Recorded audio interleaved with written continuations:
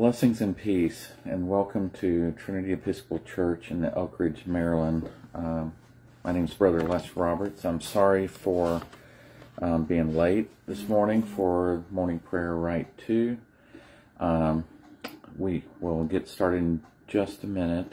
Just a couple of announcements. First is we will continue having morning prayer during Holy Week tomorrow morning with Chris Paul, and then on Monday, Thursday at 7 p.m. at Trinity in Elk Ridge, we will have the stripping of the altar. And then on Good Friday, we'll have a noonday service at 7 p.m. and 7 p.m. At the church for Good Friday services. And then on Easter Sunday, we'll have an 8 a.m. and 10 a.m. worship services. So hope to see you there. Get started in just 1 minute. The morning prayer Rite 2 will come from the Book of Common Prayer, and if you don't have one handy, you can go to bcponline.org. And we'll get started in just 1 second on the top of page 77.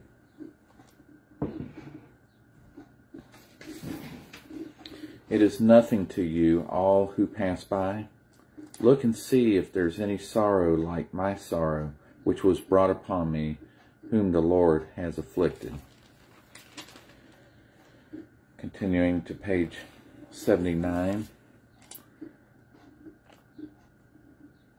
Let us confess our sins against God and our neighbor. Most merciful God, we confess that we have sinned against you in thought, word, and deed, by what you have done and by what you have left undone. We have not loved you with your whole heart. We have not loved our neighbors as ourselves. We are truly sorry, and we humbly repent. For the sake of your Son, Jesus Christ, have mercy on us and forgive us, that we may delight in your will and walk in your ways, to the glory of your name. Amen. Almighty God, have mercy on us. Forgive us all our sins through our Lord Jesus Christ. Strengthen us in all goodness, and by the power of the Holy Spirit, keep us in the eternal life. Amen.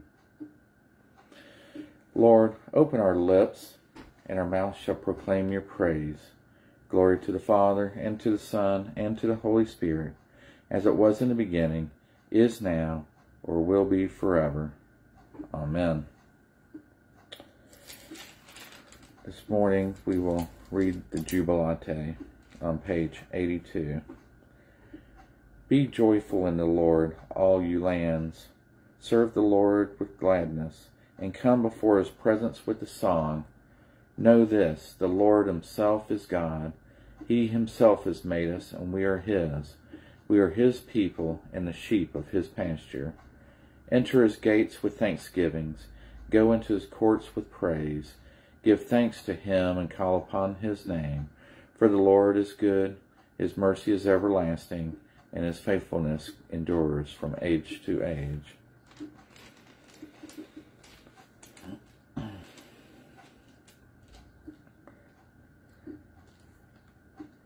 The Lord is full of compassion and mercy. Come, let us adore him.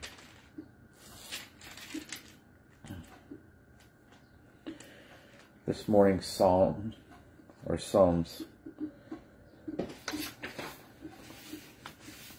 6 and 12, which can be found on page 89 for the first one. 589. Yep.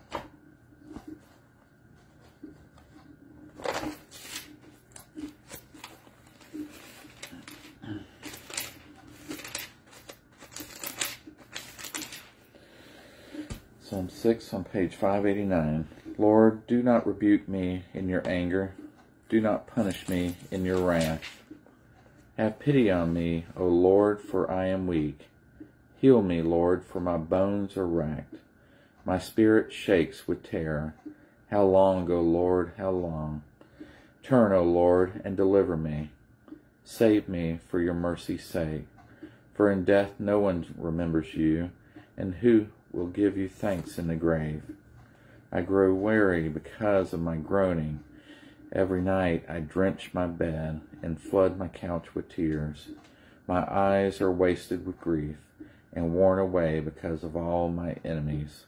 Depart from me, all evildoers, for the Lord has heard the sound of my weeping.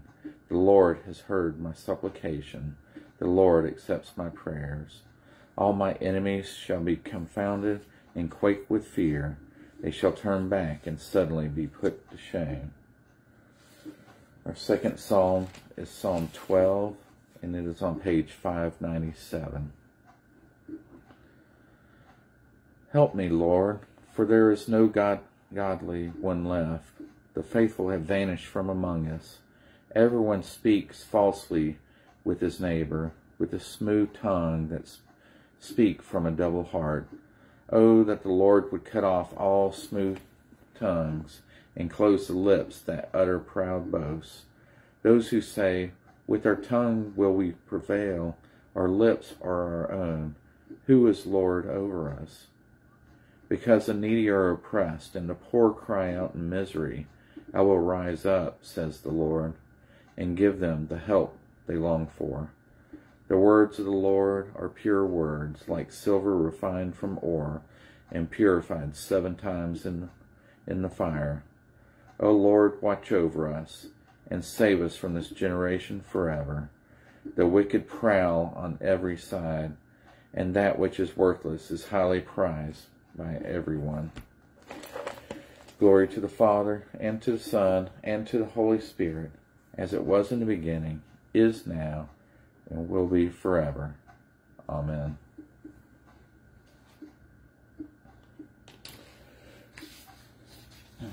Our first reading today comes from Lamentations. A reading from Lamentations. Zion stretches out her hands, but there is no one to comfort her. The Lord has commanded against Jacob that his neighbors should become his foes. Jerusalem has become a filthy thing among them. The Lord is in the right, for I have rebelled against his word. But hear, all you peoples, and behold my suffering. My young women and young men have gone into captivity. I called to my lovers, but they deceived me. My priests and elders perished in the city while seeking food to revive their strength. See, O Lord, how distressed I am. My stomach churns.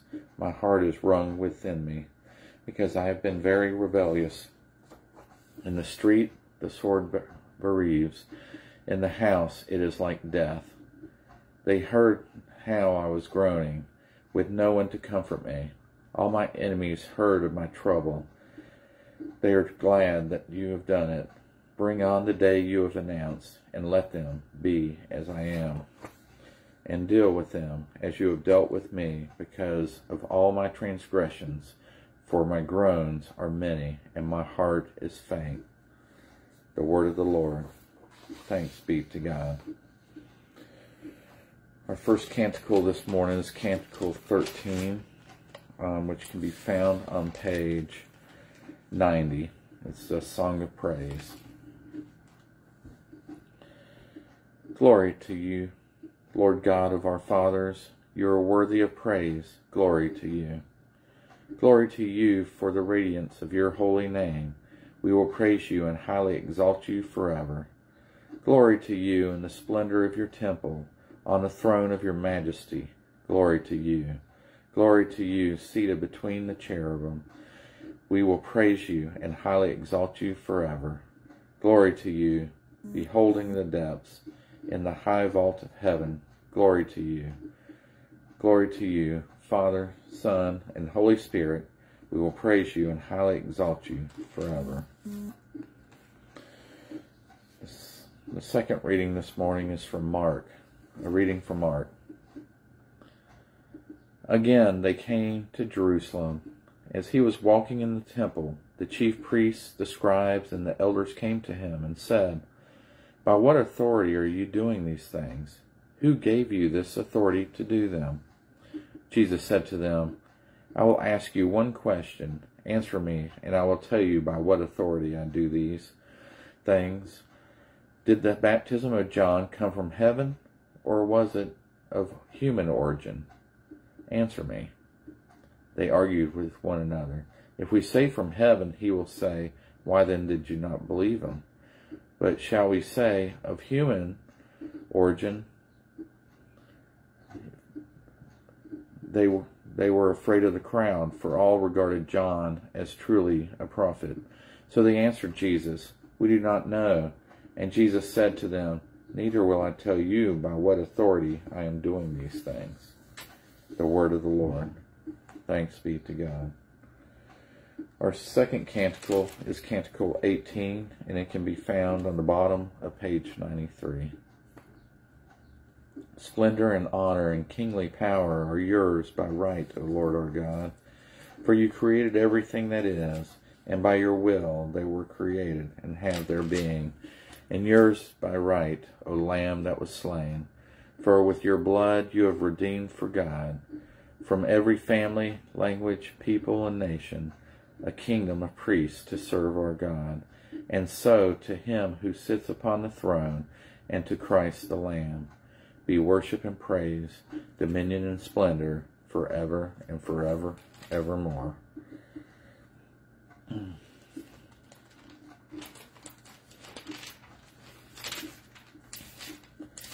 Continuing on page 96, we'll recite the Apostles' Creed. "I believe in God, the Father Almighty, creator of heaven and earth. I believe in Jesus Christ, his only Son, our Lord. He was conceived by the power of the Holy Spirit and born of the Virgin Mary. He suffered under Pontius Pilate, was crucified, died, and was buried. He descended to the dead. On the third day he rose again. He ascended into heaven and is seated at the right hand of the Father. He will come again to judge the living and the dead. I believe in the Holy Spirit, the Holy Catholic Church, the communion of saints, the forgiveness of sins, the resurrection of the body, and the life everlasting. Amen." Continuing on page 97, "The Lord be with you, and also with you. Let us pray. Our Father, who art in heaven, hallowed be thy name. Thy kingdom come, thy will be done, on earth as it is in heaven. Give us this day our daily bread, and forgive us our trespasses, as we forgive those who trespass against us. And lead us not into temptation, but deliver us from evil. For thine is the kingdom, and the power, and the glory, forever and ever. Amen." From Suffrages A. "Show us your mercy, O Lord, and grant us your salvation. Clothe your ministers with righteousness. Let your people sing with joy. Give peace, O Lord, in all the world, for only in you can we live in safety. Lord, keep this nation under your care, and guide us in the way of justice and truth, and let your way be known upon earth, your saving health among all nations. Let not the needy, O Lord, be forgotten, nor the hope of the poor be taken away. Create in us clean hearts, O God, and sustain us with your Holy Spirit."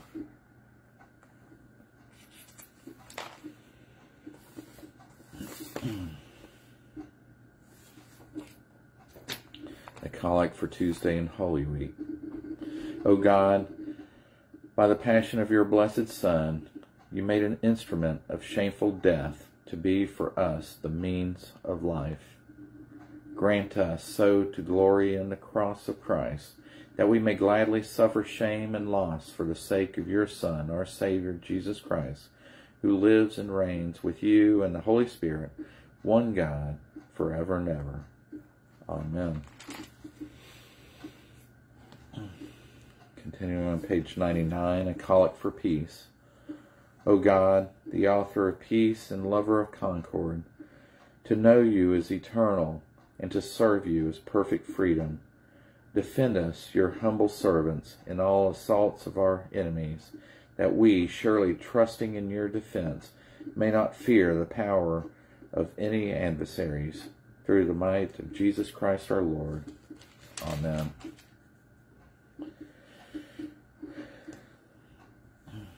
Almighty God and everlasting God, by whose Spirit the whole body of the faithful people is governed and sanctified. Receive our supplications and prayers which we offer before you for all members of your holy church, that in their vocation and ministry that they may truly and devoutly serve you, through our Lord and Savior, Jesus Christ. Amen.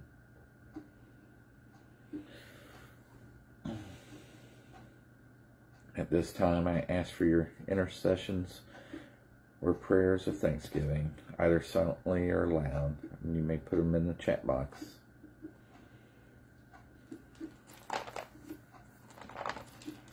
I'd like to say a prayer for in times of conflict. O God, you have bound us together in a common life. Help us in the midst of our struggles for justice and truth to confront one another without hatred or bitterness, and to work together with mutual forbearance and respect through Jesus Christ our Lord. Amen. And I'd like to say a prayer for Baltimore and the Baltimore area. Heavenly Father, in your word you have given us a vision of that holy city to which the nations of the world bring their glory. Behold and visit, we pray, the cities of the earth. Renew the ties of mutual regard from which form our civic life. Send us honest and able leaders. Enable us to eliminate poverty, prejudice, and oppression, and that peace may prevail with righteousness and justice with order, and that men and women from different cultures with differing talents may find with one another the fulfillment of their humanity through Jesus Christ our Lord. Amen. Lord Jesus Christ, you said to your apostles, "Peace I give to you, my own peace I leave with you. Regard not our sins, but the faith of your church, and give to us the peace and the unity of that heavenly city, where with the Father and the Holy Spirit you live and reign, now and forever." Amen. Returning back to page 101, we'll say the general thanksgiving. Almighty God, Father of all mercies, we, your unworthy servants, give you humble thanks for all your goodness and loving kindness to us and to all whom you've made. We bless you for our creation, preservation, and all the blessings of this life, but above all for your immeasurable love and the redemption of the world by our Lord Jesus Christ, for the means of grace and for the hope of glory. And we pray, give us such an awareness of your mercies, that with truly thankful hearts we may show forth your praise, not only with our lips, but in our lives, by giving up ourselves to your service, and by walking before you in holiness and righteousness all our days, through Jesus Christ our Lord, to whom with you and the Holy Spirit be honor and glory throughout all ages. Amen. Almighty God, you have given us grace at this time with one accord to make our common supplication to you, and you have promised through your well-beloved Son that when 2 or 3 are gathered together in his name, you will be in the midst of them. Fulfill now, O Lord, our desires and petitions as may be best for us, granting us in this world knowledge of your truth, and in the age to come, life everlasting. Amen. Let us bless the Lord. Thanks be to God. May the God of hope fill us with all joy and peace in believing through the power of the Holy Spirit. Amen. Well, thank you for joining me with morning prayer this morning. I hope to see you at church this week, and also online tomorrow for morning prayer as well. God bless you and be with you. Amen.